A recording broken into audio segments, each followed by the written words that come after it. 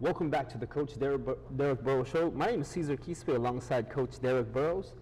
We're going to take some time now to go over some of the recaps of this game, Coach. So talk to us a little bit about this game against the Steers of Texas College. Well, again, we had a game plan. We wanted to go in and bring a lot of pressure to make the quarterback throw the ball a little bit faster than he wanted to. We had an offensive game plan to come in and run the ball. We gained over 300 yards rushing. So I'm very proud of our kids that we accomplished what we wanted to set out to accomplish on both sides of the ball this week. Definitely. Well, let's go ahead and show some of those folks that are at home today. Let's go ahead and show them some of the footage from this weekend's game. This first clip is going to be of Whitney Richardson getting the first sack of the year. He's a transfer from Arizona Christian, followed by Ray Taylor, who's a sophomore all-conference defensive end for us. And then the first interception of the year came from Justin Hill, and he caught one in the corner, and very proud of that kid. Didn't get a chance to get any interceptions last year, and just very proud of him. This next clip, great tackle by Marius Pitts. Wasn't slated as a starter for us, came in, did a great job for us, and they were backed up and tried to run a screen on us, and here's Demarius Pitts again, coming up making a great form tackle on their receiver.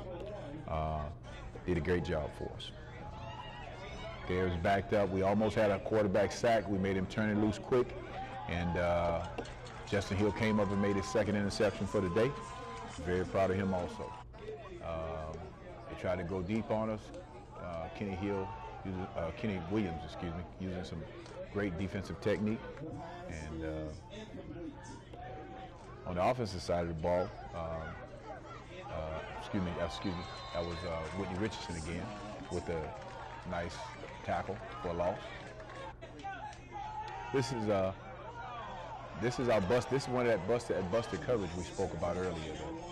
We had some miscommunication in the secondary and kind of went down. But this is our first touchdown of the year. Fullback Justin Hill scored our first 1-yard touchdown. 8-yard run from Marcus Holliday, transfer from Murray State.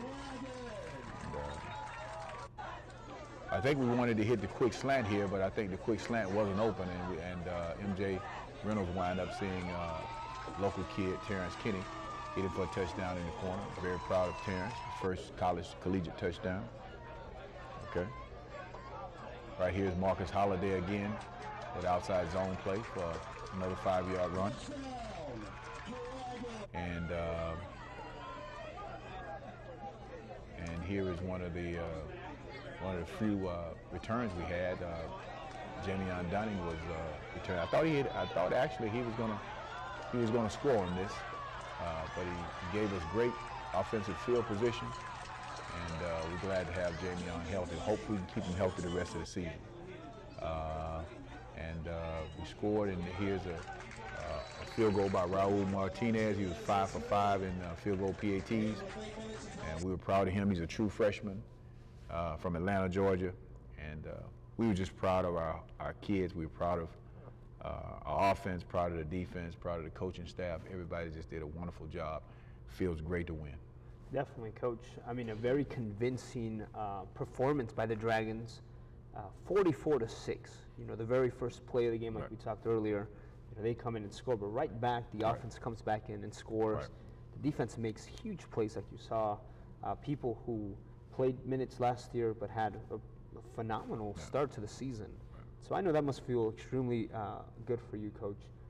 So talk to us a little bit about your game plan. We talked about it a little bit earlier. You guys wanted to run the ball on offense and really just add a lot of pressure to their defense. Well, actually, what it does more, it takes a lot of pressure off our quarterback when we don't have to throw the ball every single down. It allows our quarterback to sit down and think, and it takes a lot of pressure off the quarterback. He doesn't feel like he has to do so much when he's always running and scrambling. So Coach and I got together and said that we need to run the football. They did a hell of a job. As I said before, we had over 300 yards rushing. Wow. And I don't know if we've ever had 300 yards rushing here at Lane. Wow.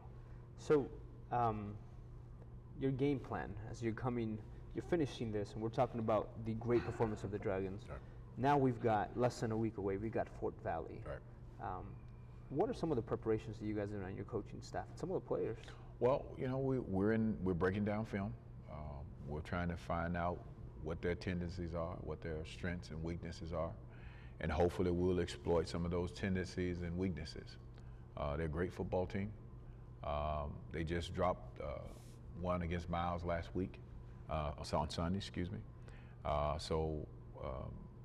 And they're right now trying to figure out, you know, what they want to do to us. And so it's going to be a chess match, and hopefully we'll have another one of those days like we had last week.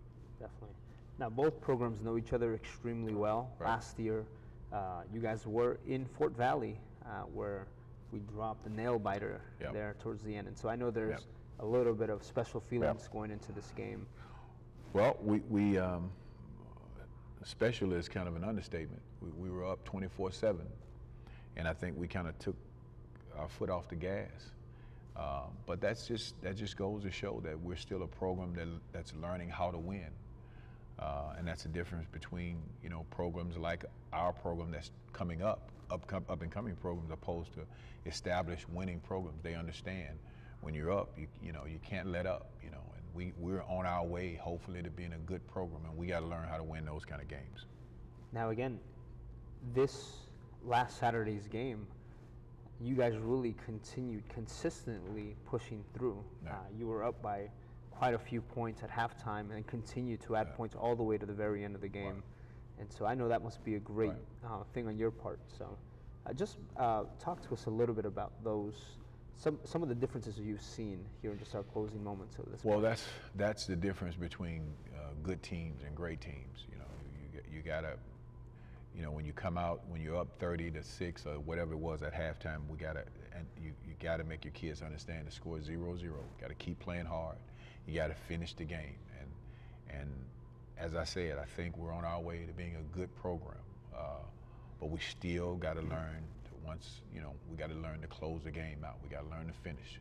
We gotta learn to finish strong. That's right.